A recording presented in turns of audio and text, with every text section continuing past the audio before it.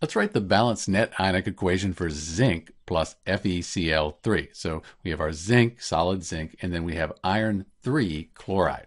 So the first thing we need to do when we write a net ionic equation, we have to balance that molecular equation. This is the molecular equation. So I think I'm going to put a 2 here. That'll give me an even number of these chloride ions here. So 2 irons, I can fix that. 2 times 3 is 6 of the chlorides. Put a 3 here. 3 times 2 is 6. Those are balanced, and then 3 zinc right there. So that's the balanced molecular equation. If you need that done a little slower, there's a link at the end of this video. Now we can write the state for each substance. That looks like this. So both the zinc and iron, they're solids. They're just metals.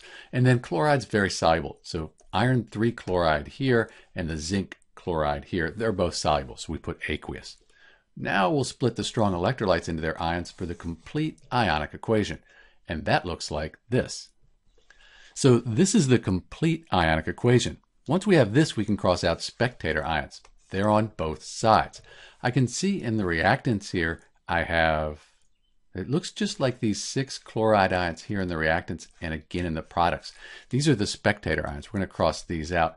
Everything else is unique. So this is the net ionic equation for Zn plus FeCl3.